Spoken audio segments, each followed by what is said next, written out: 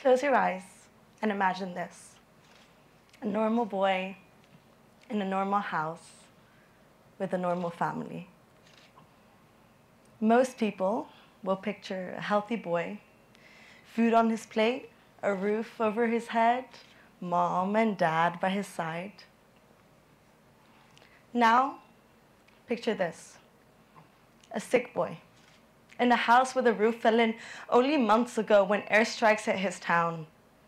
Imagine a pregnant mother who prays for her children to survive one other day, and a father whose heroic actions left him dead under layers of debris. But guess what? To that sick little boy, this life has become just normal. When I was 13, I was at Piraeus port with the Swiss Red Cross and my neighbor. We were handing out bags of foods and necessities to the refugees coming in. I wasn't dressed up. I was wearing jeans and a jumper like every other volunteer. There were so many refugees coming in that I noticed a few walking away without a bag. So I grabbed 5 and ran after them. But before I could reach them, a hand grabbed my shoulder and pulled me back. I was startled. I recognized the man. I was introduced to him and the rest of the Swiss Red Cross team only an hour ago by my neighbor. I smiled and asked if everything was okay. He didn't smile back. Actually, he seemed quite frustrated, and I instantly had this feeling that I had done something wrong. He replied, "You're only allowed 1 bag." I looked at him.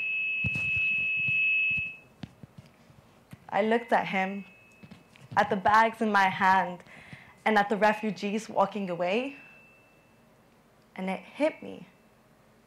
He thought I was a refugee? I didn't know what to say. Was I supposed to be offended? Because I wasn't. I was lost.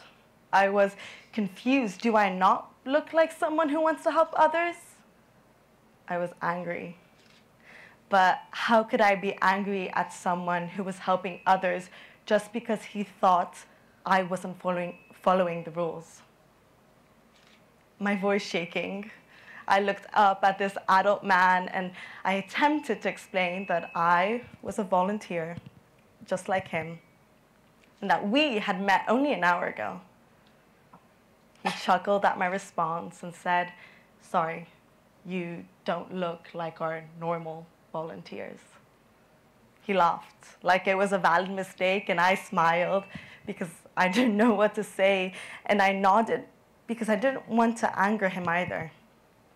But all I could think about was, what made them so normal and me so different? What excluded me from the standard of normality? But I didn't want to assume, not even in my head, because either I'm right, and I allow this man's behavior to paint a picture of a young, thoughtful man sacrificing his weekend to help the less fortunate as a racist, or he's right, and I'm just not normal. See, throughout years, we have defined our actions and our beliefs under one category: normal. We tell ourselves to be unique, but normal, normally unique. The Oxford definition of the word normal is a conforming to a standard, conforming to what is usual, typical, or expected. Now, I'm not here to talk to you about how you should be your own true self and not the standards set out by society. No. I'm here to tell you that this definition of normal is void. Why? Because there's no general consensus of normality. Because cultures change, time passes, and people doubt. If you go online and Google normal 2019, other than articles on Trump's speech on how it's normal to attack ISIS militants by knocking on the front door first, you'll find an article in The Spectator with the heading, "Bomb attacks are now a normal part of Swedish life." Within that article, I came across a statement made by the journalists that normalization is when something becomes part of everyday life. It is a given in social structure. So normality is defined as a given. According to the article, it is a given that the Swedish population are suffering a wave of violence. It is a given that with this refugee crisis, there's been a rise in crime rates. It is a given that Swedish lives are unsafe. If the new normality in Sweden is hate and terror, to quote the article, the new reality is an epidemic. If the safety of Sweden is being brought to question, why is it listed as one of the top 20 safest countries in the world, according to the World Population Review? I'm not doubting the journalists. I'm just showing you that normality is subjective. If the new danger reality in Sweden isn't a standard agreed upon and doesn't follow the Oxford definition of normal, well, how can it be normal? That day, back at the port, I was so proud, so honored, because only moments ago I had translated for a refugee seeking medical advice from Arabic to Greek. A woman who was part of the Swiss Red Cross had just told me how difficult it had been communicating with the refugees, and that thankfully many Arabs like myself had come to help. But if many people who looked like me had come to the port, why wasn't I the normal person to help? Maybe the man never asked why they were there. His perception was that the Greeks and the Swiss were helping the Arabs, and the idea that an Arab was helping the Arabs didn't fit. It distorted the image he was holding on to. Another question that came to my mind that day was how normality is driven primarily by the Northwestern demographic. Turn on the news and what do you see? American politicians, European problems, their crimes, their losses, their troubles. I grew up with BBC, CNN, and Arabic news channels on TV. On even the small Arabic news channels, you'd always hear about what was going on in Europe, about the marches in America and the chaos in the UK. But I can tell you how rarely I ever heard about kidnappings or terrorist attacks that took place in Middle Eastern countries on the news channels, on Northwestern news channels. Of course, maybe some were mentioned, but it was almost like there was a threshold to meet. There had to be enough death calls and enough Northwestern intervention for events there to make it on the news here. Experiences here or normality. Livelihood here is the typical form. Turn on the TV and you'll have a Western standard, whether it be education or family or politics. And that is where all our image of normality stems from. Have you heard of the Dole test?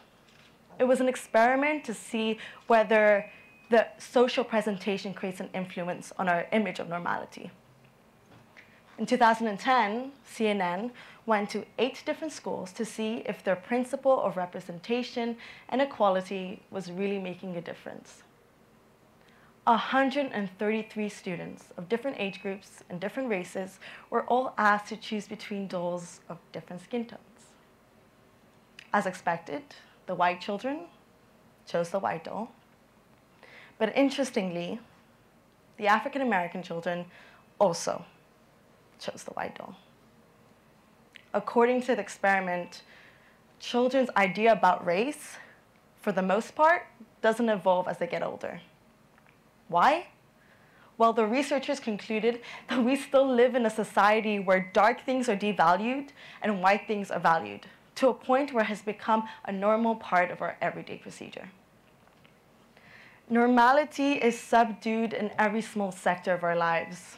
It is not a standard. It is stereotypes, it is judgments, it is suppositions. Normality is having an image imprinted in your mind of someone because of how they act, where they're from, or how they speak. Normality is a protection. It is a layer that comforts you and keeps you away from things that might put you at risk. It is the reason you don't sit next to that weird guy and that really strange outfit he wears in the lecture class. And when an image of danger is presented to you, then it's not safe. It is not normal. To the man on the port, I was normal.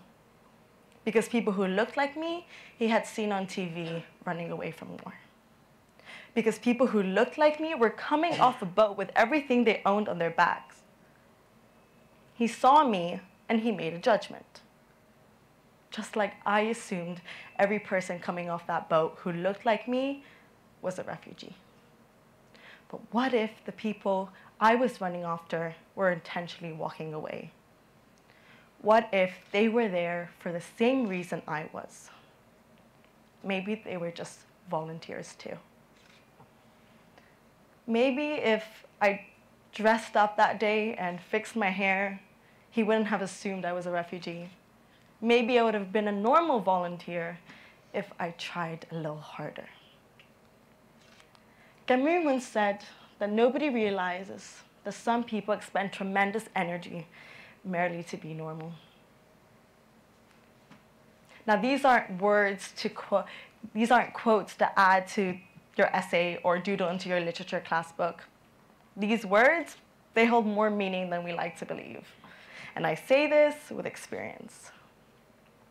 I'm ashamed to admit that I'm afraid to tell anyone I'm Arab or Muslim because for some reason that I can't even comprehend enough to explain to you all, I'm terrified that people will look at me like I'm not normal. And I'm not saying this for sympathy or for praise. I'm attempting to show you how much power that word had and has over me, and I don't even know what it means. And the thing is, I'm not the only one who's fallen a victim of it.